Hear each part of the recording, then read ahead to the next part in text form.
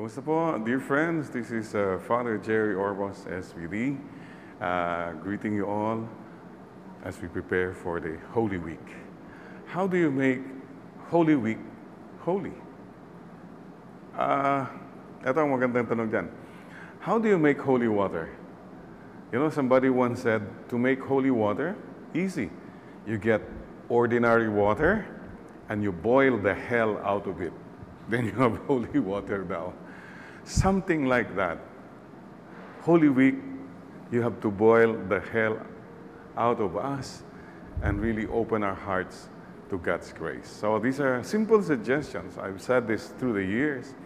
To make Holy Week holy, we must go baguettes. B-A-G-E-T-S.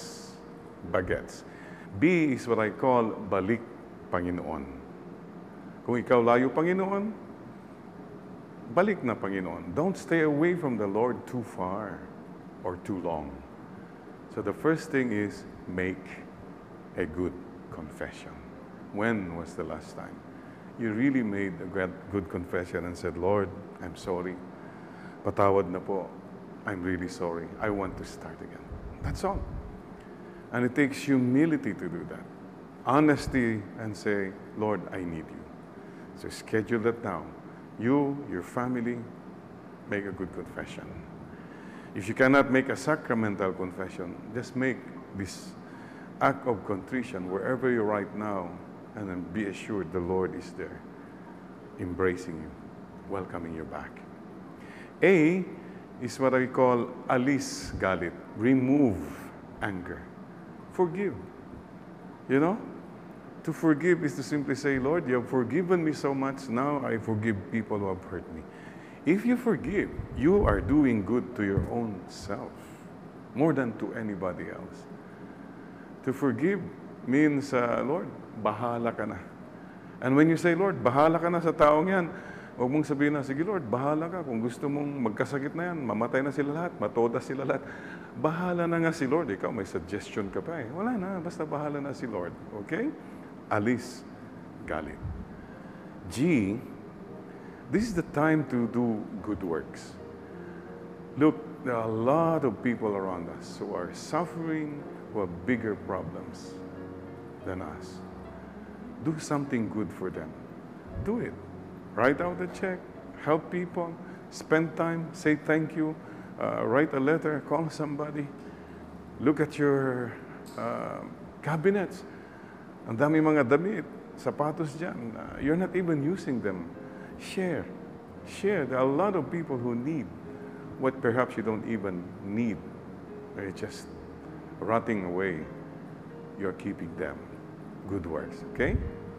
E, this is the time to express your love to God. Remember, everything we do in the Holy Week are expressions of our love and gratitude to Jesus who suffered so much and died for us.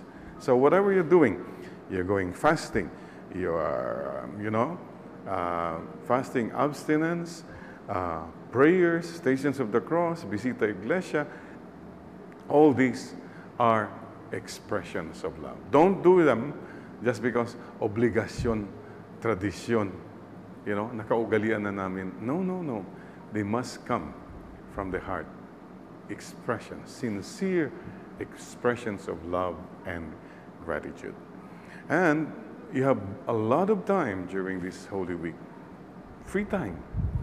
Please find time to express love and gratitude to people in your life. Start with your family. You know, many times we take a lot of people so for granted.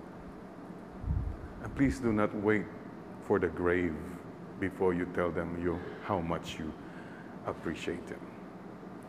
Letter T, tanggal bisyo.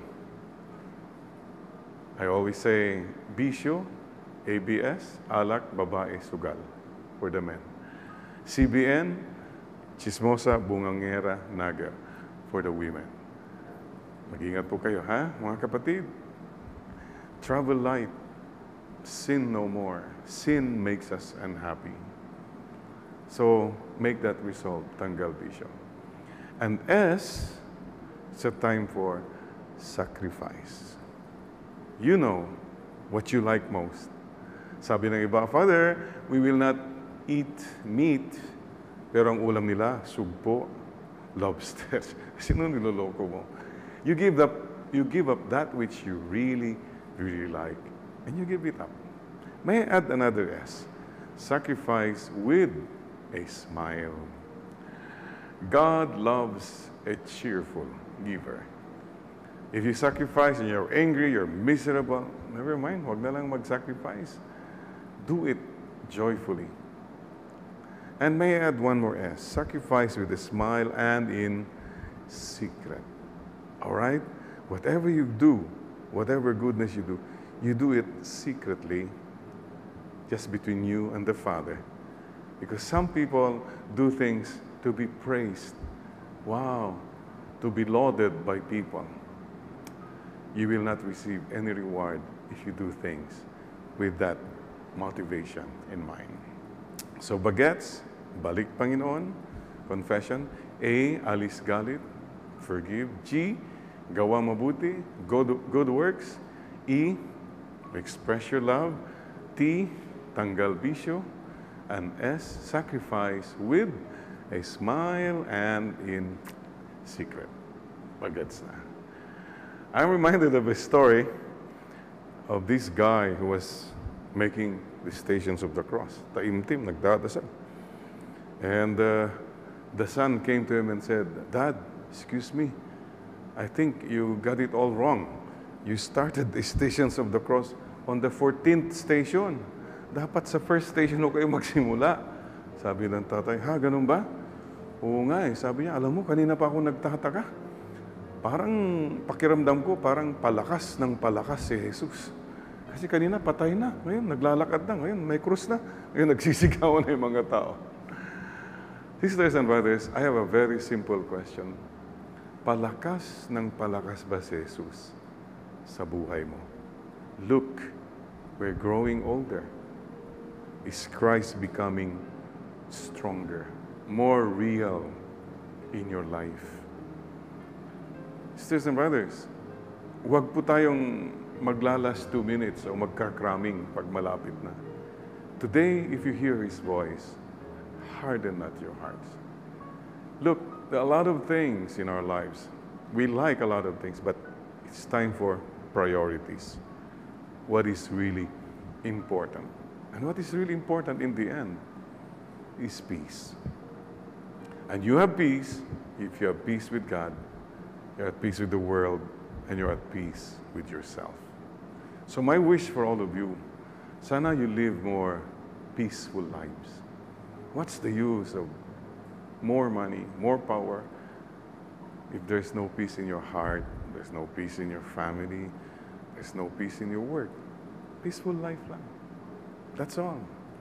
Number 2, that you become instruments of peace from now on. Stop hurting people, period.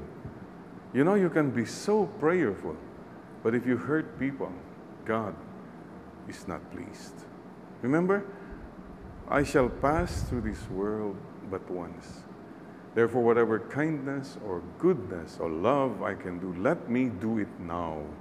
Let me not neglect, defer, or postpone it, for I shall not pass this way again. And my final wish for all of us, may you rest in peace.